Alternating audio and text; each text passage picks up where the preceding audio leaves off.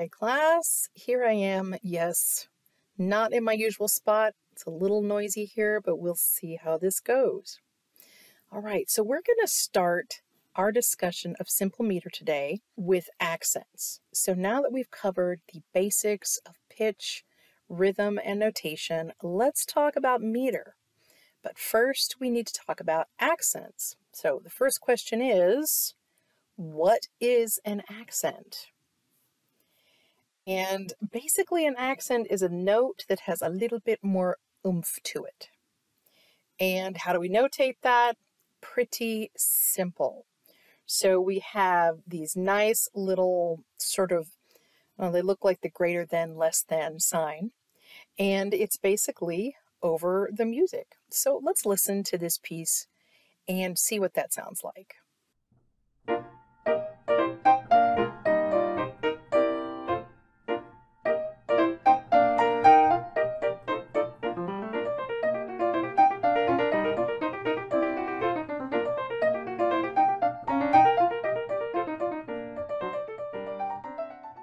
So hopefully you could hear the accent and the music. It's very subtle. It is not in your face. So let's take a look at some other examples. Here we are in duple meter. And if I clap this, see if you can hear how your ear sort of feels that division. So here I am clapping.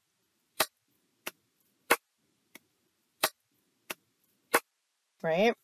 So that accent is on every other beat, and it is telling us that this is actually counted in 2, right? And if I do it this way, where the accent is like this,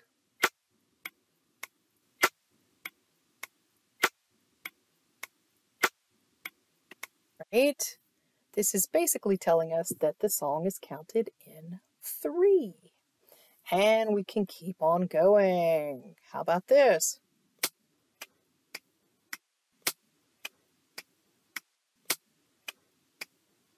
Right?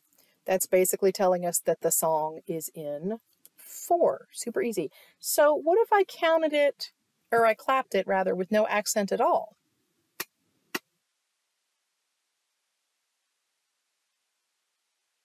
Like, your ear literally can't tell where it begins or it ends. It's just a string of claps. All right. So if accents on specific beats can tell us we should count in 2, or 3, or 4, right? What is the definition of meter? Well, meter is the indication of the pattern on accented and unaccented beats. So let us start here with duple meter. And if we clap every other beat with a little bit of oomph, right, that's duple meter. So if we listen to the song, you can hear that accent. So let's listen to this song.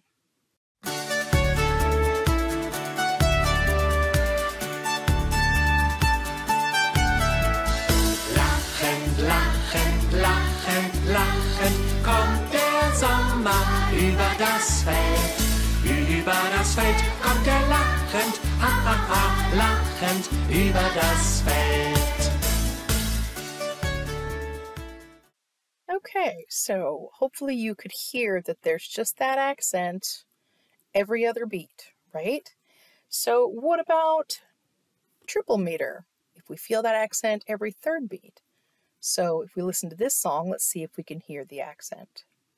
Hey, take me out to the ball game. Take me out with the crowd. Buy me some peanuts and Cracker Jack. I don't care if I never get back. Let me root for the home team. If they don't win, it's a shame. 'Cause it's 1, 2, 3 strikes, you're out at the old ball game. All right, so this is more of that waltz feeling. So if we clap harder every 4th beat, then we are in quadruple meter. So pretty popular song. Let's listen to this. Dashing through the snow.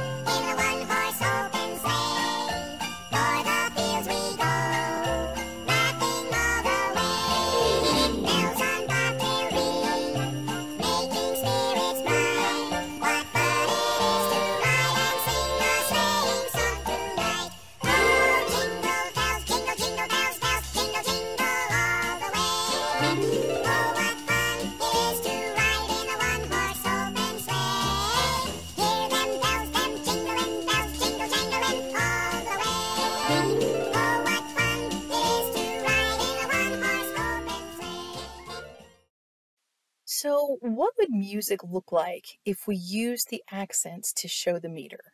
So let's consider this music here, all right? Would you be able to easily read or count this? This would be impossible to just sight read. We would have to really sit down and we would have to figure out how to count it, and it just doesn't happen naturally. So it's better for our brains if we group things together. So how do we group things together? Right? We use bar lines and time signatures. So bar lines basically divide everything up for us. So let's go back to that song that was in duple meter, right? And you can see that there are several bar lines that divided up into 1, 2, 3, 4, 5, 6, 7, 8 measures, right? And the time signature tells us something important. It tells us what kind of note gets the beat and how many beats are in the measure. Remember that? So,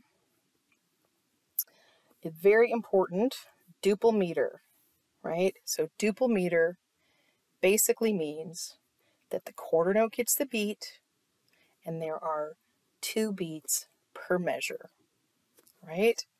And where is that accent? That's the important question. The accent is on the first beat of the measure, okay? Then if we go into triple meter, here we are. We are in 3/4 time.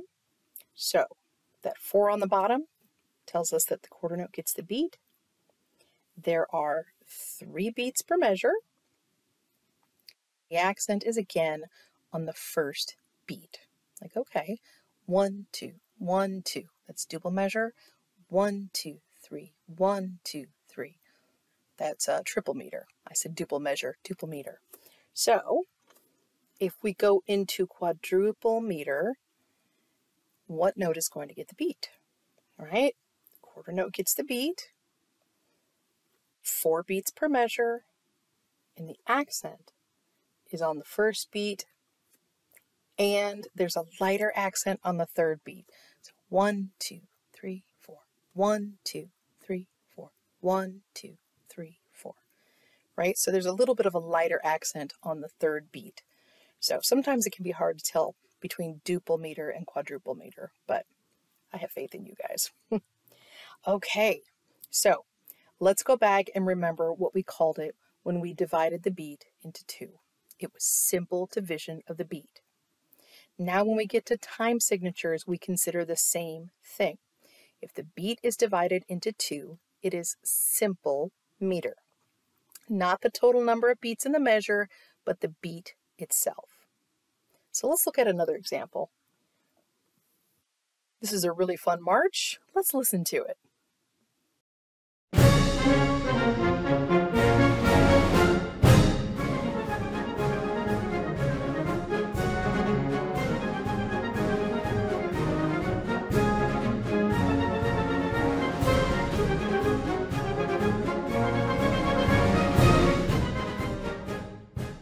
So if we take a look at the time signature, what is that?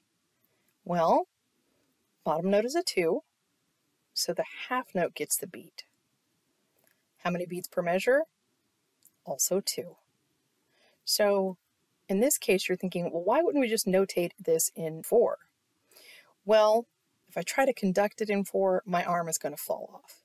And this also makes it easier to read. So instead of a bunch of 16th notes that are just sort of crossing your eyeballs, it's 8th note. So it's a little bit easier to read. Takes a little bit of time to get used to playing and cut time, but it is possible. So let's take a look at a couple of music examples that are notated differently. So we have cut time versus 4/4. So cut time on the top, 4/4 on the bottom. So you can see on the bottom, there's just more ink on the page.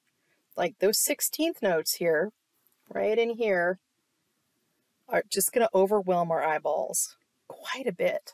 So we definitely would prefer if it was notated in cut time. All right, let's take a look at another example. And let's talk about this beat right here. So, right, we are in 3/4 time, and there's only one beat in the first measure. So what is this called? This is called the anacrusis, or the upbeat, right? So it's just the pickup, like, and 1, 2, 3, 1, 2, 3. Pretty simple there. So let's talk about what the simple meters are. Okay, we're kind of skipping about here. I'm trying to give you a little bit of information here, a little bit of information there. So we know simple division of the beat is the beat is divided into 2. Simple meters, the beat is also divided into 2. So we've got like a quarter note beat, or a half note beat, or a whole note beat, right? So what are the simple meters? 2/4, 2/2, and 2/8. And you might be thinking, wait, when the eighth note on the bottom, isn't that something different? Nope, it's in 2/8, okay? What about the triple meters?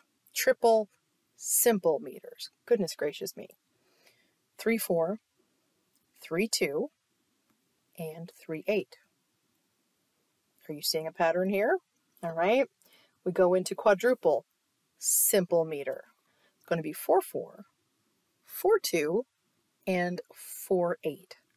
So again, that can be a little bit tricky because we see the 8 on the bottom of some of these, and maybe we assume that it's compound meter, but it's not, because the beat is subdivided into 2 and not 3.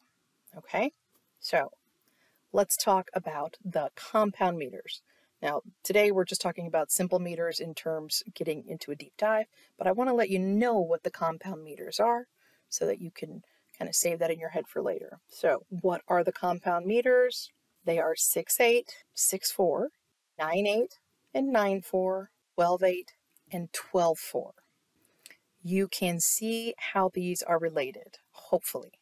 To get the duple, or the triple, or the quadruple, you have to divide the first number by 3. 6 divided by 3 is duple. 9 divided by 3 is triple. And 12 divided by 3 is quadruple.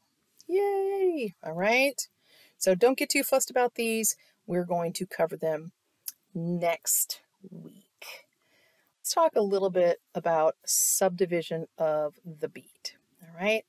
So we're going to go back and we're going to look at our note tree. And we know that the division of the beat goes down to the 8th notes.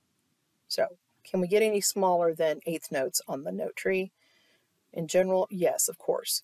If I take a quarter note and divide it into 4 parts, what's it going to be? It's going to be 16th notes. All right, so let's go back and talk about dotted notes again. So we know that 1/8 note equals 2 16th notes. So if I dot an 8th note, remember, we're basically going to get 3/4 of a beat, right? So here's my dotted 8th note, and it's basically, right, 3 16th notes. Oh, I remembered that time. All tied together. So there it is, that dotted 8th note is a 8th note with a 16th note sort of tacked on it there, right? We can also do it this way. It's a lot easier to notate it with a bar when they are grouped together, okay? Now let's take some time and talk about triplets. So we know that dividing the beat into 2 means it is simple division of the beat. Well, what if I suddenly want to divide it into 3? Not for the entire song, but maybe just for 1 beat or 2 beats, right? Well, with triplets, we can mark them, right, with a 3, and off we go. So here we go. Here's a nice sort of a 4/4 showing you. Here is our beat on the bottom, down here, right, just that quarter note beat. And you can see that here we're subdivided into 2. Here we're subdivided into 3 just for a second. Here we're subdivided into 2 or 4, and then 2 again. So when we do that triplet just for a second, right, we mark it with a 3, and that's what we do. So it's just kind kind of a weird thing, but I think you'll notice that it gets easier with time. So here we have some other triplets. We can actually do a triplet across more beats than you're used to. So like if we're doing a half note, so like 1, 2, 3, 4. 1, 2, 3, 3. Right?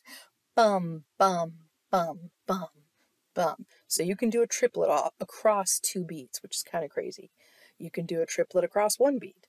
You can do a triplet on half a beat, right? And so because we're in simple division of the beat, we are going to mark that triplet with a 3, and we're going to beam everything together. So just as a thought, if I want to say I'm in like 6/8 time, and I'm just merrily rolling along in 6/8 time, and all of a sudden I want to do simple division of the beat, I would actually have to write a duplet, because that's just how complicated life is, right? Okay, so that's just a lot of different points of simple meter in a nutshell. I would like to make sure that you have watched the video, the Edpuzzle video, and after this, you can go in and you can try the Simple Meter Kahoot, which is a lot of fun. That's something new, and you can try that. And then, of course, you're going to be doing your Practica Musica exercises. So hopefully this wasn't too strange of a setting today, and it worked pretty well, and you feel like you're learning a little bit more about simple meter. So have a really fantastic day, and I will see you in the next video. Bye.